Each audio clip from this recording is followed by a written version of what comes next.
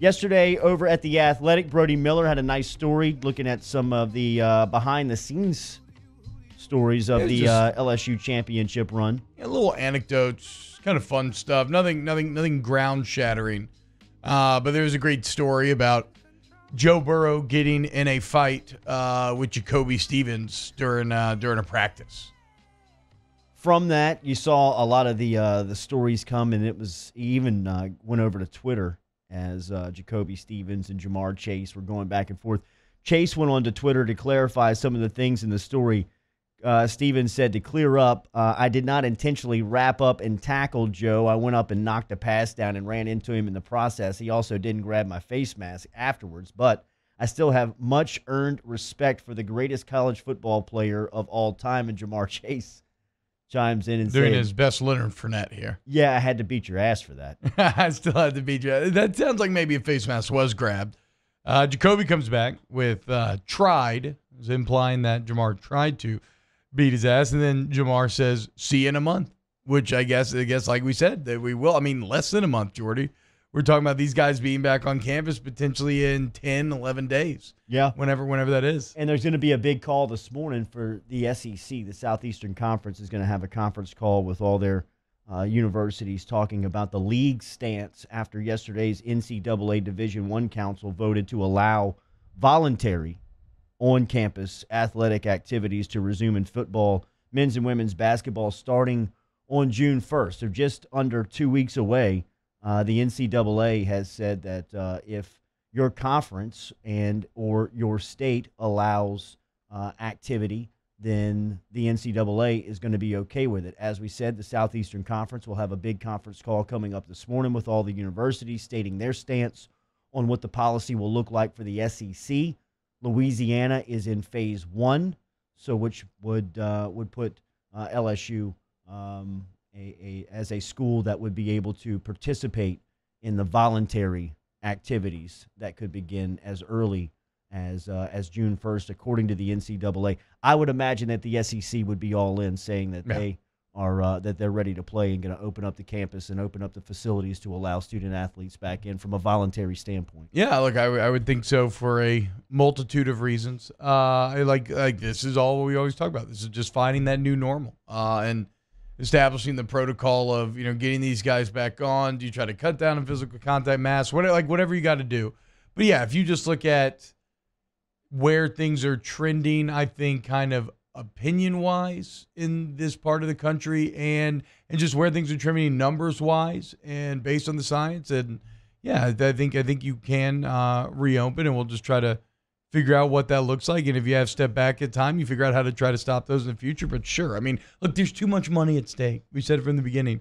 There's too much money at stake for it not to happen. So, yeah, I expect today's SEC call to just kind of be a, we're going to be very cautious, but we're thumbs up. We're going to go forward with this, and that's cool. And I'm interested to see how it ends up working out. Which would begin the discussion on what the college football season would look like, because once you start to open the facilities and begin preparation and start the ball rolling downhill, then you're aiming towards some start date of games in the fall. And as we said inside headlines, Ohio State's athletic director Gene Smith said on Wednesday that their athletic department has gone through several social distancing models to consider having fans in the stands at the game this fall. Ohio State, the Horseshoe, holds over 100,000, very similar to Tiger Stadium.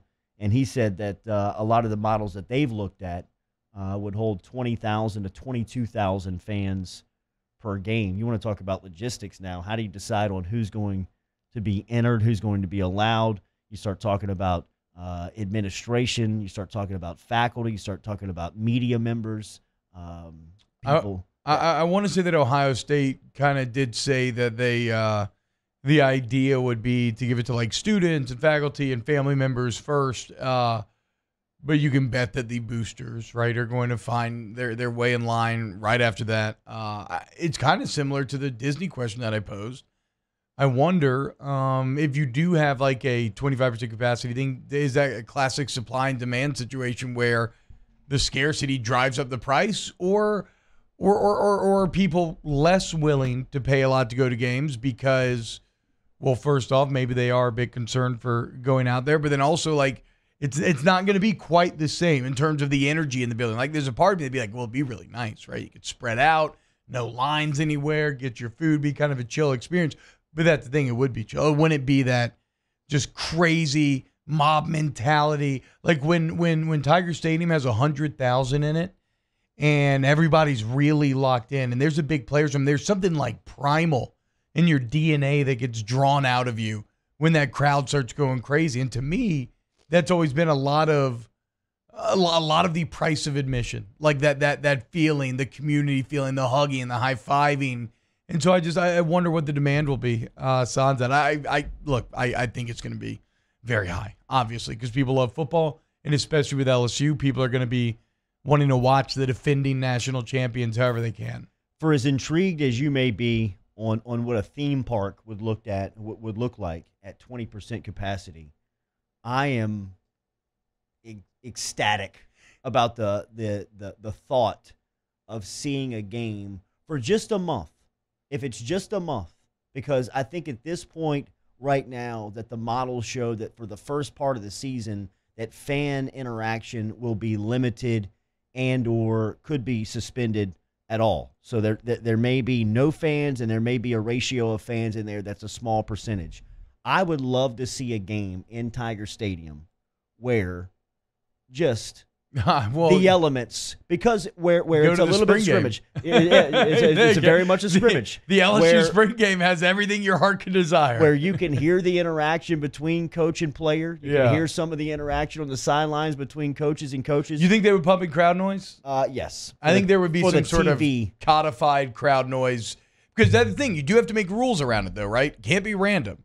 Like you have to have, okay, this is the acceptable decibel level you can get to, and if you're the home team, then you can play this when you're on defense versus like this when you're on offense. You got to come up with guidelines, and then that becomes kind of funny. Like, does Vanderbilt have a lower decibel level than like a Swamp or Tiger Stadium, or is this now the loudest and toughest environment that Vandy will ever be because they'll be able to pump up their crowd noise more than like they could in real life? LSU picked up another commitment in recruiting, and they are on fire, man. And I think when you look at the state of Louisiana, there's a handful of prospects that should start to tumble here over the next couple of weeks, months, and I think LSU has prime targets on those guys. Mason Smith down in Thibodaux, down in the river parishes, is the number one prospect in the state. He's one of the top prospects in the country, and LSU's got a great relationship with Smith and should be into it right at the end. Yesterday, they picked up a big-time player from that same area, from the river parishes, in Saivion Jones, who is a 2021 defensive end out of St. James. Robert Valdez has done a tremendous job of bringing the St. James High School program back to relevance. As last year they went 15-0, magical season, state championship run. Jones is one of the stalwarts on defense. Right now he's the top 10 prospect. Shea and those guys have him number 8 in the state in the top 10. He's a 6'5", 250-pound defensive end who had 13 sacks and 25 hurries last year. Pretty good. Talking to some of the people over at LSU, Bo Pelini was really high on Jones and compares him a little bit to another legend out of the River Parishes area, and Tyson Jackson, somebody that's big. High praise. Jackson was the number 2. Was he the number 2 pick in the draft? I think 3. 2 or 3? I could be wrong there. I want to say 3 to the Chiefs. But either way, T.Y. was he was a monster. Also a player that Bo Pelini is intimately familiar with, given his time together at LSU.